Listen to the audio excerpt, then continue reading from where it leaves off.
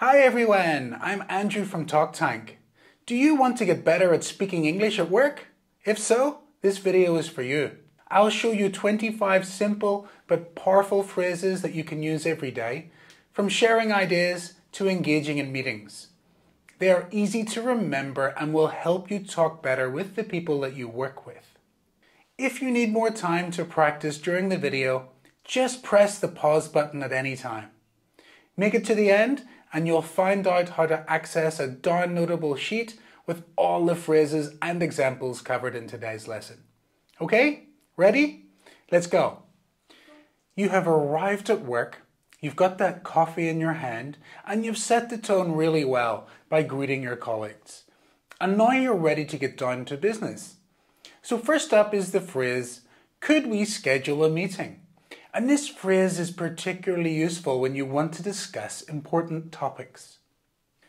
You may say, could we schedule a meeting tomorrow to discuss the project details? Starting a meeting shows you want to work together and make sure everyone agrees on the goals. Once that meeting is set, you'll then want to be prepared to contribute. So to introduce your ideas, you can say, may I add a point? For example, may I add a point? I think we can improve our approach by asking customers for more feedback. Politely joining in a conversation shows you are listening and want to help think of ideas. In any meeting, clarity is very important. If you're unsure about something that's been said, don't hold back. Ask, could you clarify that for me? You may say, could you clarify that for me? I want to be sure I understand your point. Asking questions helps you understand better and shows you care about the details. Next, when you want to be the first to do something, be brave and say, I can take the lead on this. It shows people that you want to be responsible. Here's an example of how this could look. I can take the lead on this event planning. I have some fresh ideas.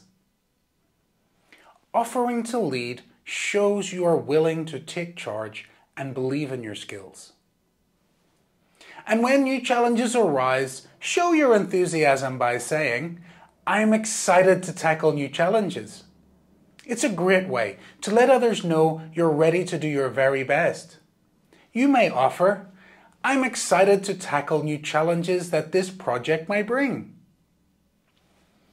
Saying I'm excited to tackle new challenges tells your team you're ready and willing to jump in and solve problems. It shows you're someone who helps the team grow and that you are willing to take on new tasks. Time management is essential in the workplace. To manage your tasks effectively, inquire with, what's the deadline for this task? For example, what's the deadline for this task? I want to prioritize my workload effectively. Knowing when things are due helps you figure out what to do first and what to expect. Working together often sparks creativity. When it's time to think about ideas with your team, suggest, let's brainstorm some ideas. For example, you could say, let's brainstorm some ideas for the new marketing campaign. Brainstorming is a way for everyone to come up with new ideas together. Being quick to help is impressive. Let others see your good attitude by saying, I'll get right on it. For example, thanks for the feedback. I'll get right on it and make those changes. Quick responses show you are ready to work and focused on getting things done. Keeping the team updated on your progress is important. Once you've completed a task, announce it with, I've completed the assignment. Consider saying something like, I've completed the assignment. Where can I send the report? Telling others when you've finished a task helps everyone know how the project is going. Next up, asking for feedback helps you to do better. Ask your teammates at work what they think by saying, "I'd value your feedback on this." You could say this, "I'd value your feedback on this design before it goes to the client." Asking for opinions shows you want to do a great job and value other people's ideas. And when things get tough, it's really important that we work together. Encourage your work friends by saying, "Let's tackle the challenges together." And here's one way that you could say this. "We've run into some problems with the project, but let's tackle the challenges together." Working together when things are tough builds teamwork and helps everyone improve. Recognizing others' efforts encourages teammates to feel more helpful and friendly. Always take a moment to say thanks, saying, "Thank you for your assistance." For example, "Thank you for your assistance with the presentation. It made a huge difference." Saying thank you for help builds friendship and shows you appreciate others' work. Being able to change plans is important. When things don't go as expected, ask, "What's your plan B?" Here's how you could use this in a phrase. "The supplier has run into a problem. What's our plan B for the materials?" If the first plan fails, ask, "What's our plan B?"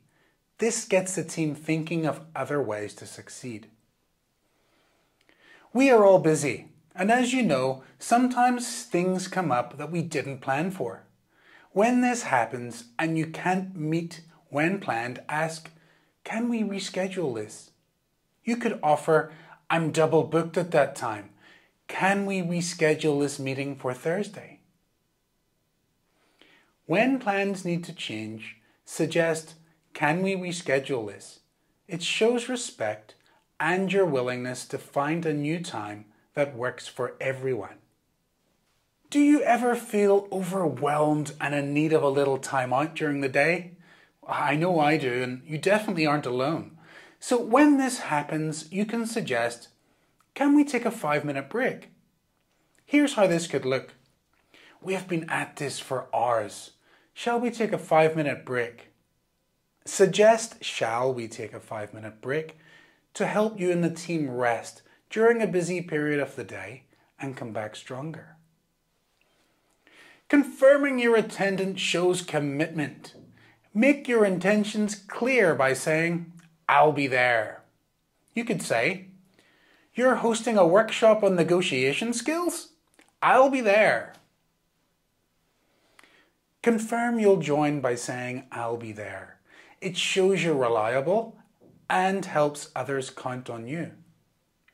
Have you ever been unsure about everything that was said in a meeting? No problem. Summarizing discussions can help reinforce understanding. Finish a meeting by asking, "Let's summarize the key points." Here's an example. "We have covered a lot, so let's summarize the key points before we all leave." End meetings by saying, "Let's summarize the key points." It makes sure everyone understands what was decided. Presenting new ideas with an open mind can lead to greater things. Offer your thoughts for the team to think about with, "Here's a thought for consideration." For example, "Here's a thought for consideration. How about we try a work schedule that can change if needed?" Offer a new idea with, "Here's a thought for consideration." It invites others to think and give their views. Telling your team they're doing a good job can make them happy and more motivated. Cheer them on with, "Keep up the great work." Here's a great way to use this phrase. "The client loved the presentation. Keep up the great work, team." Encourage your team by saying, "Keep up the great work." If you are ever worried that people do not understand what you say, it's okay to repeat the important stuff. I do it all the time. Make everything clear with, just to confirm, you're saying. For example, just to confirm, you're saying we need to increase the budget by 10%. Avoid misunderstandings by repeating important points, saying, just to confirm, you're saying. When you are really busy, giving people tasks can help to get more done. When you need help, just ask, could you handle this task? Here's an example of how you could use this phrase. I'm really busy with checking our accounts. Could you handle this task of putting together the sales reports? Lighten everyone's work by asking, could you handle this task? It shows trust and helps manage the workload. In the workplace, keeping the lines of communication open is essential. To know what's going on, say, please keep me updated. For example, as you progress with the client negotiations, please keep me updated. Stay informed by saying, please keep me updated. It helps you make good decisions with the latest information. Sharing your concerns is just as important as sharing your ideas. When something doesn't seem quite right to you, speak up carefully with, I have some reservations about this. Here's one way to use this phrase. I have some reservations about this approach. It may be too risky. If you're unsure, say, I have some reservations about this. It shares your concerns respectfully. Whenever you need to agree on something important in work, it's best to have a record. To do that, we say, let's put this in writing. Here's how this could look. Great idea! Let's put this in writing to outline everyone's responsibilities.